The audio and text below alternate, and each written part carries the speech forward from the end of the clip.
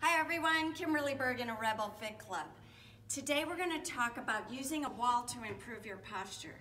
So many of my clients over the years who have stooped posture have been given wall exercises to improve their posture.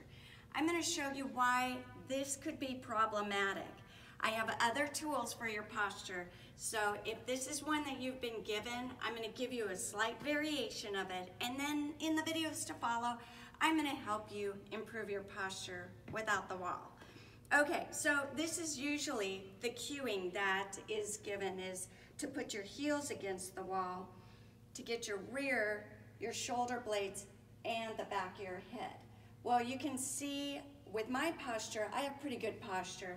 I'm able to do that. Now, that's not an exercise I'm going to use all the time, but it's good to, think tall and press into the wall. But if you have stooped posture, that isn't even possible.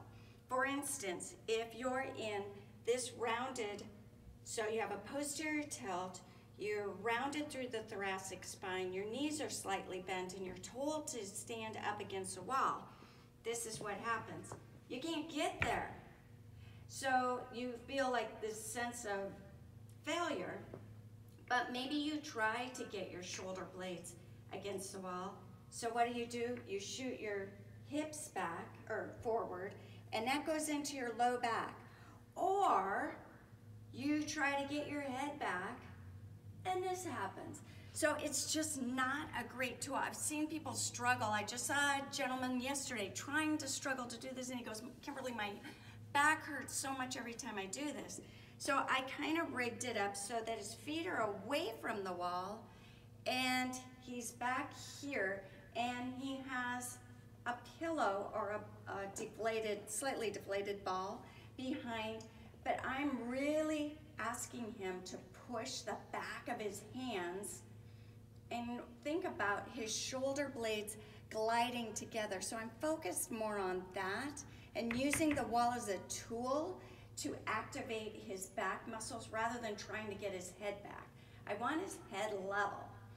So think about a slight chin tuck and the back of your head into a cushion or a ball or whatever, and then just focus on the back of your hands and your shoulder blades coming together so it opens up your chest. Forget about trying to get your head back there and all of the rest.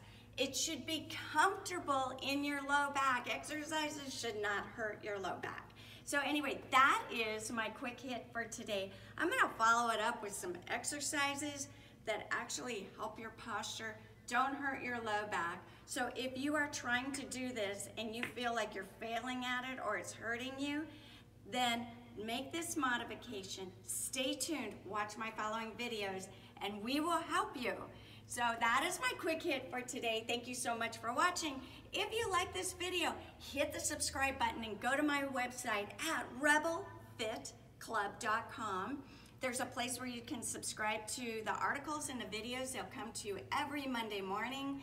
Also, contact me, Kimberly, at rebelfitclub.com. I can answer any questions that you may have about exercise and how it can help you with your posture. It can help you with your Parkinson's. We love exercise. We believe in it. Thank you so much for listening. And as always, there's hope, and go forth and conquer.